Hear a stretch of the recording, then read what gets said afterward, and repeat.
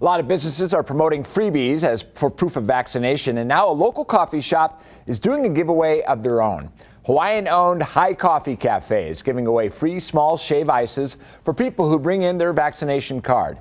We spoke to the owner, who says he wants to bring authentic Hawaiian shave ice to the valley. He says his family all battled COVID, including his mom, who passed away from the virus last year. He hopes these incentives get people to get the shot. Whether people want to get it or not, people want to travel or not, they're going to have to get it. And if we can help them by giving away a free shave ice because it's getting hot out there, some kind of incentive. High Coffee Cafe is located near Stephanie and Horizon Ridge in Henderson.